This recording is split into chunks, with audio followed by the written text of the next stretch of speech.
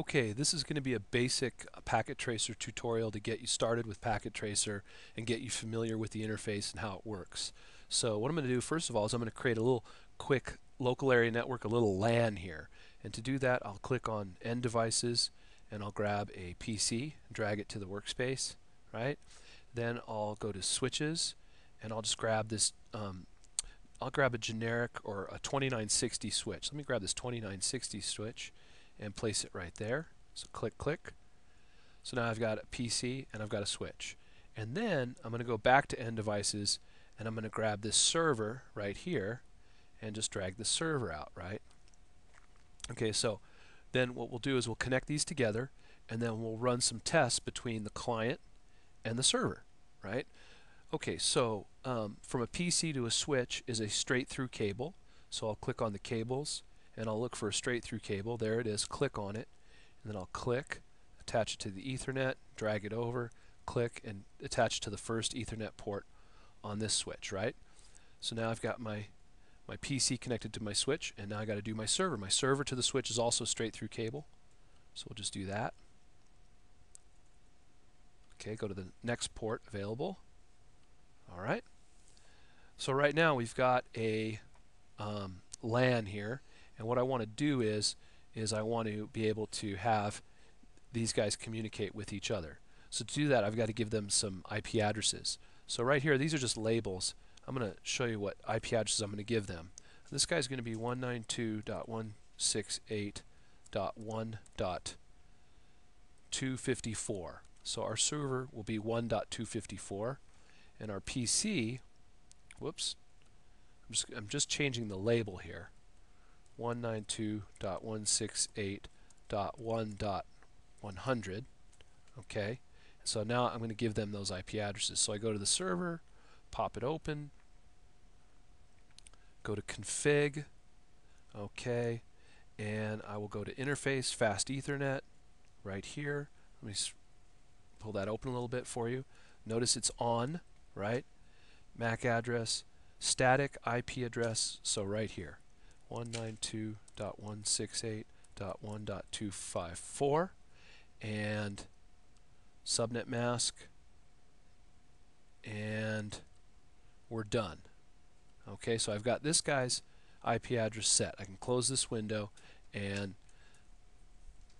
I can go to the next one, to the PC here, and I'll pull this in and I'll set up his Ethernet address. So I'll click on Ethernet and 192.168.1.100 and subnet mask, and that's good, right?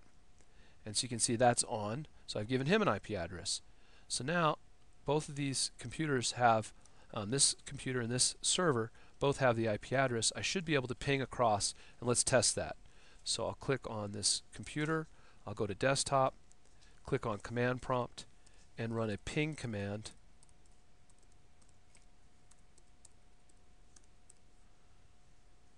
And let's test it. And you can see I'm getting a reply, so our addressing worked out. I can ping from the PC to the server. Okay, now that we've established that we can ping from this PC to this server, let's try something else. We'll go to the server here, and you can see the server has all these services, right? It's got a web server built in, right? Notice HTTP, web server is on. Here's the home page, right? This is the HTML for the home page. We'll go to, well anyway, FTP. Go to FTP server, notice it's on, and there's a user built in for it, but we'll create a user for it.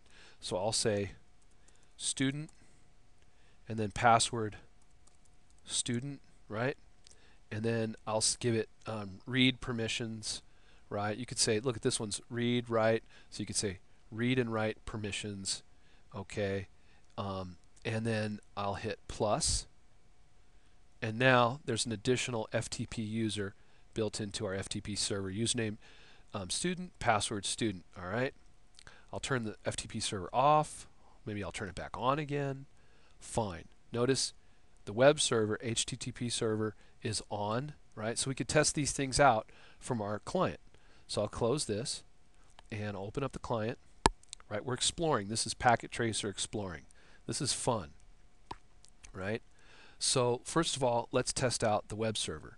So we'll go here, we'll open up our fake web browser, or like our virtual web browser, Packet Tracer web browser, and we'll type in the IP address, 192.168.1.254. That is the address of the server. And I hit go, and boom, there's the web page. Cisco Packet Tracer, right? Worked. All right, so close that. Now we'll do something else. We'll open up command prompt. We'll see if we can FTP to it, right? I've got the command from before.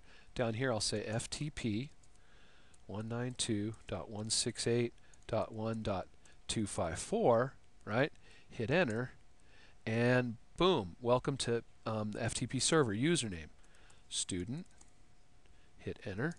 Password, student. Hit enter, and you're in, right? I've FTP'd in. So that worked. So that is just a little sample of what's happening. Now what you could do also, and this, I tried to exit, buy, quit. There we go, quit.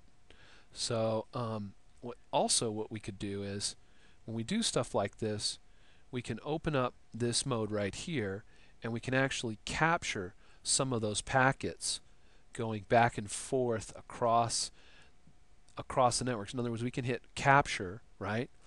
Auto capture. Then we can FTP across, and then we can examine the packets just like as if you were using Wireshark. You can even place packets onto the network and test them out. All right.